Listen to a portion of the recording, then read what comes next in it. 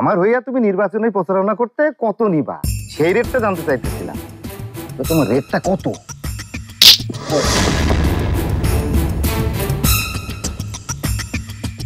এই আপনি কি করলেন? আপনি কি পাগল হয়েছেন নাকি? আপনি জানেন কার গায়ে হাত দিয়েছেন? এটাকে চিনো তোমরা? উনি হইতেছেন জবার বড় বোন তুই।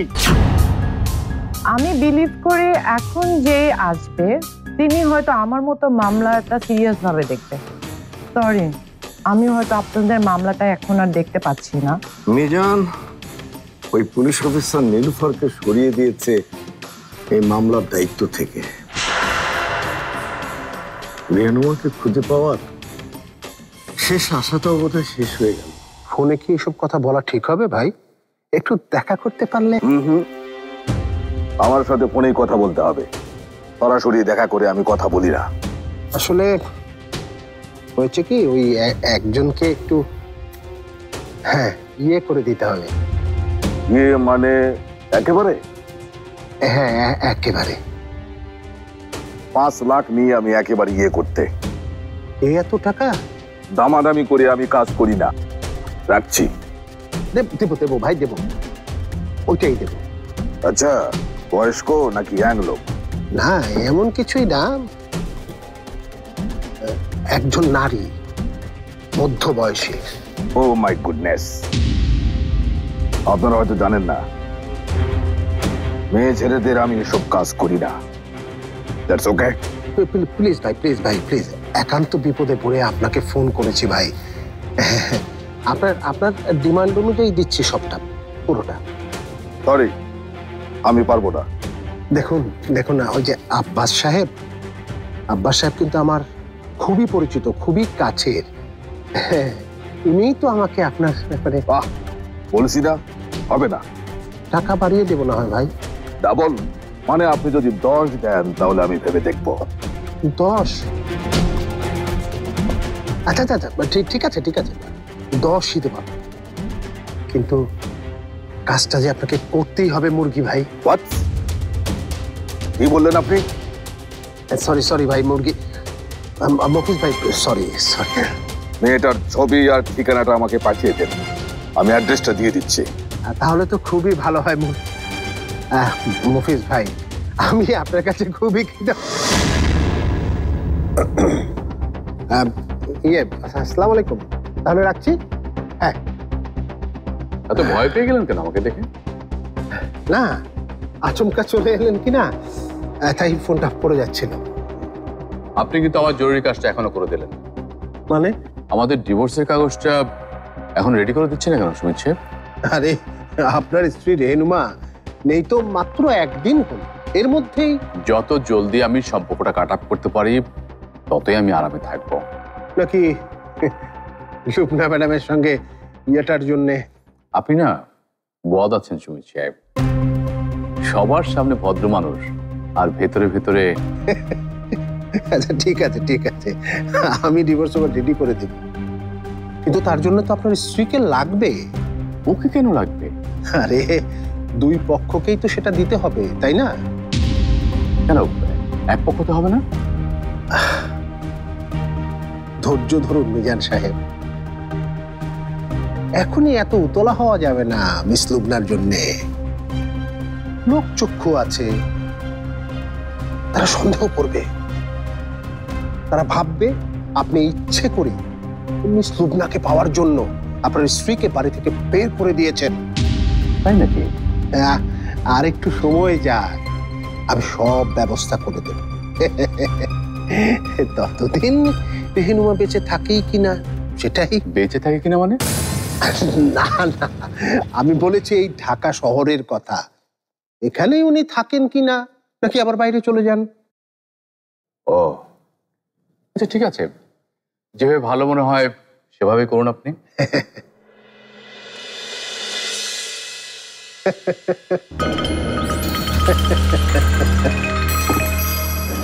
একটু নিজেকে কন্ট্রোল করুন মিজান সাহেব। ডিভোর্স তো অনেক খরচের ব্যাপার, সেটাও তো ভাবতে হবে। আর এই জন্যই তো মিস লুবনা সিরিয়াল কিলার মুরগি মফিজকে হায়ার করেছে আপনার ভালোবাসার স্ত্রী রেহনুমাকে শেষ করে দিতে।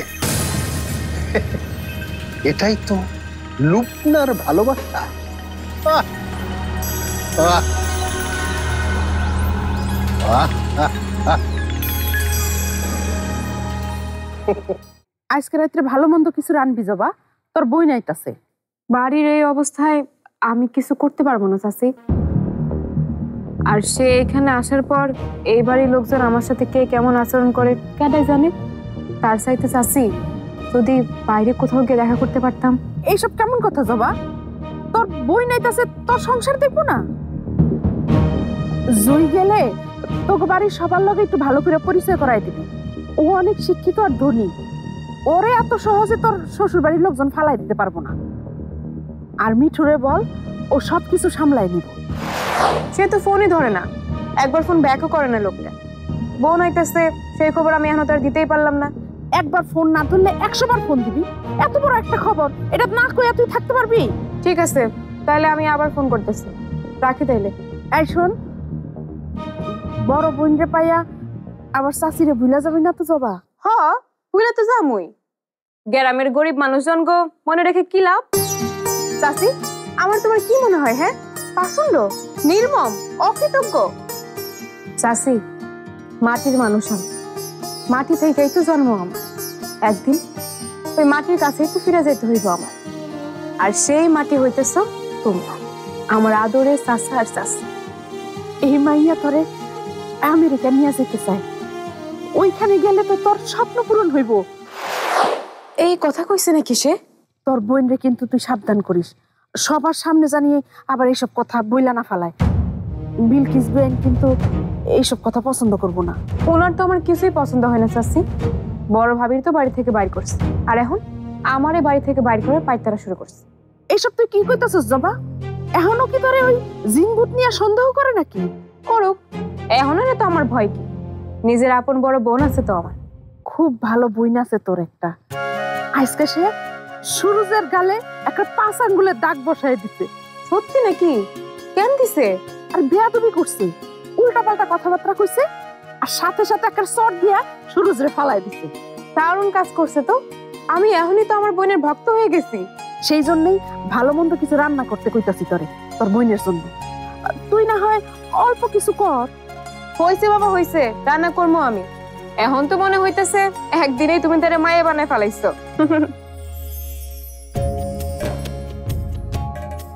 কি হইলো? এতদিন পর বোন আইতেছে, এই কথা শুনেও আমি পুরাপুরি খুশি হইতে পারতেছি না। বড় ভাবিস যে নাই বাড়িতে। যেই অভিযোগ ওর বিরুদ্ধে শুনছি আমি, সেটা তো ভালো কিছু না। ওইসব মিথ্যা মিথ্যা মিথ্যা। কেন কেউ ভাবিরে বিশ্বাস করতেছো না তোমরা? হ্যাঁ,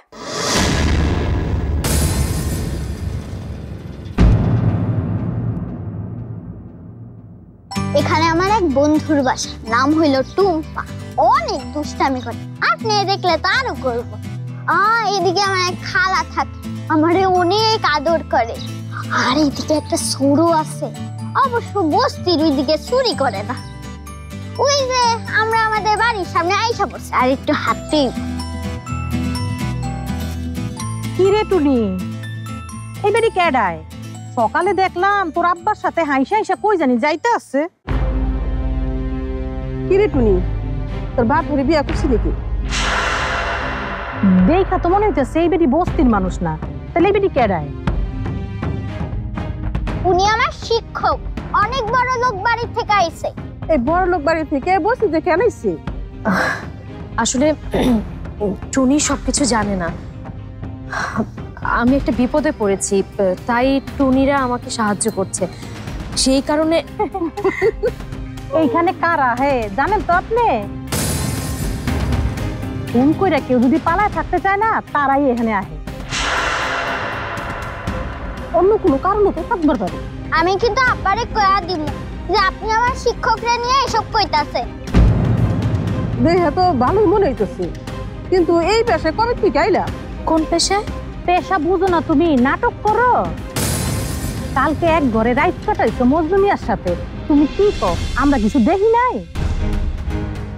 সি সি সি সি কি রে টুনি তো সৎ মাঝে ঘরে আইছে একটা তো আয়োজন করবি নাকি বিয়া সারা রঙ্গ তামাশা চলতেছে? আমরা দেখানি বস্তিতে সব কি কইরা চলে এসব করতে নেই মা। কেন ওরা আপনার এইসব আজে বাজে কথা কইব? খারাপ মানুষ তো খারাপ কাজই করবে, কিন্তু ভালো মানুষ কেন ঢিল দিবে? আপনি আমার ভালো মানুষ কইলেন? তুমি আমার দেখা সবচেয়ে ভালো মানুষ।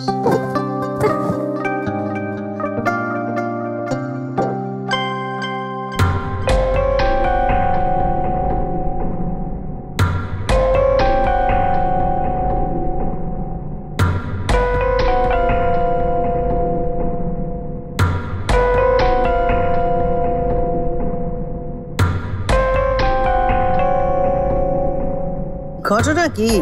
হ্যাঁ, কুচাকুচি করতেছেন কেলা? হ্যাঁ না মানে আমি রিমারে ভালো করে বুঝাই কনের পর হ্যাঁ ভুলটা বুঝতেছি করে তেলতেলা। মনে করুন যে চরিত্রহীনতা হলো একটা সোচা রোগের মতো। আজকে যদি চরিত্রহীন রেহনুমারে মানে ব্যক্তি মিলা সাপোর্ট করে, এইটা তো কয়দিন পরে ব্যক্তির মধ্যে সরে যাইব গা। এইটা তাইনি নাইলে আর কই কি ইয়ার লাগি তো হ্যাঁ খুবই দুঃখিত। সেইটা আমি রিমার মুখ থেকেই শুনবার চাই। আমি আসলে আমার আচরণের জন্য খুব সরি, কিন্তু ভাবিকে বাড়ি থেকে এভাবে বের করে দেওয়াটা আর তো না পরে সেইটা ঠিক আছে এইটা প্রশ্ন। শোনো রিমা, আমি যা করছি রেহনুমার লগে সেটাই ওর জন্য সর্বোচ্চ সম্মান। পরে যে আমি জেলের ভাত খাওয়াই নাই ওর 7 জন্মের ভাগ্য। উদাহরণের মানুষ বড় বড় আপনি অনেক দয়া করছেন। আরে বেয়াই যে আয়েন বোন যে বই সকালে তো আপনি ভালো করে নাস্তা খাওয়া হয়েছে না বোন?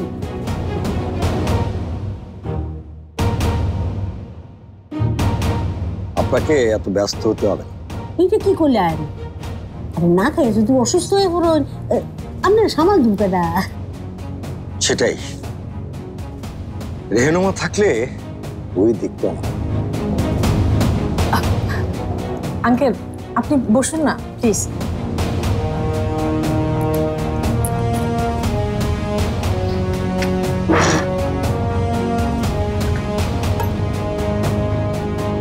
আপনি কেন খামাখা নিজেকে এত কষ্ট দিচ্ছেন বলুন তো?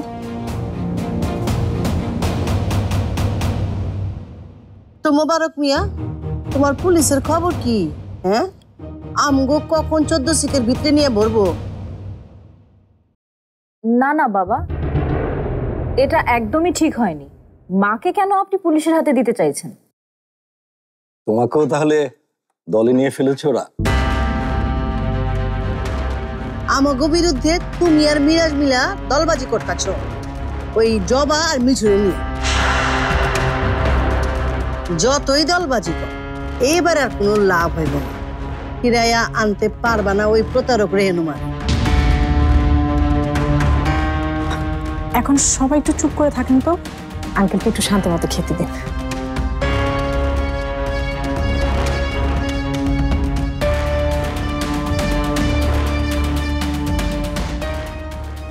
বেয়াই কি হলো মুখ দে।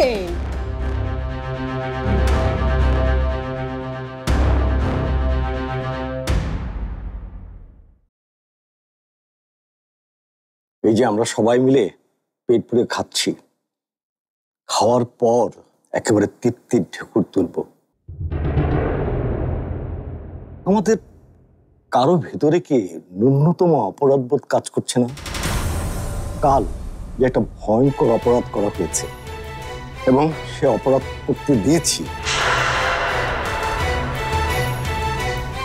আমাদের কি একবারও মনে হবে না একজন রেহনুমা যার গর্ভে একটা সন্তান আছে সে খেয়েছে কি খায়নি?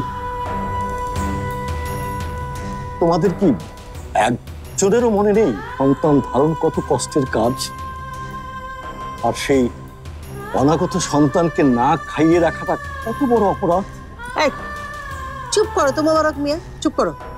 তুমি তো খাইতে আও না, এই ছবি কইতে আইছো এখানে? হ্যাঁ, আমি এসব বলতে এখানে এসে বলবো। যেহেতু অপরাধীর শাস্তি পাওয়ার ব্যাপারটাও তোমার ক্ষমতা খাটিয়ে বন্ধ করে দিয়েছো, এখন আমার অবশিষ্ট আছে শুধু বলা। তাই আমি বলি, আমরা কেউ কোনো অপরাধ করি নাই, শুধু একজন ভয়ানক প্রতারককে শাস্তি দিচ্ছি, বাইর করে দিচ্ছি বাড়িতে। আর সেই প্রতারক অপরাধীর পক্ষে কিছু কওয়া বলা এই বাড়িতে চলবো না। আগেও কইছি আমি, ওই রেহেনুমা প্রতারণা করছে আমার লগ। ওই প্রতারককে আমার বাড়িতে আমি ঠাঁই দিমু না। ঠিক আছে, তাহলে আমাকেও বের করে দাও, আর ধাক্কা দিয়ে বের করে দাও, যেভাবে তুমি রেহেনুমাকে বের করে দিয়েছো। দরকার হইলে সেটা করতেও আমার কিছু আইবো যাইবো না। যদি কিছু নাই আসবে যাবে, তাহলে আমাকে বের করে দাও না। আমি আজ দেখতে চাই তুমি আমাকে। আই হাই হাই, পয়সা কামাই, পয়সা কামাই। কি করতেছেন বেন বই? ছাড়েন, ছাড়েন আপনারা। এই মোবারক মিয়া, যা চাইছে জীবনে আমি তাই দিচ্ছি। কি দেই নাই তোমারে? পাও না কেন? আমি এই সংসারে শান্তি চেয়েছিলাম বিলকিস, আর তুমি চেয়েছিলে আধিপত্য, দাপট দেখানোর খোলা মাঠ, যে কারণে এই পরিবারে কোনোদিন শান্তি আসে।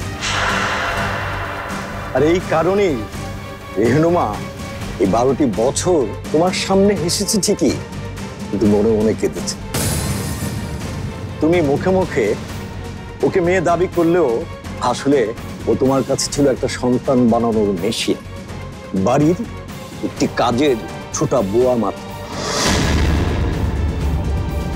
আর সেই কারণেই এই পরিবারে এসেছে শুধু অশান্তি আর অশান্তি। আর সবই তোমার জন্য।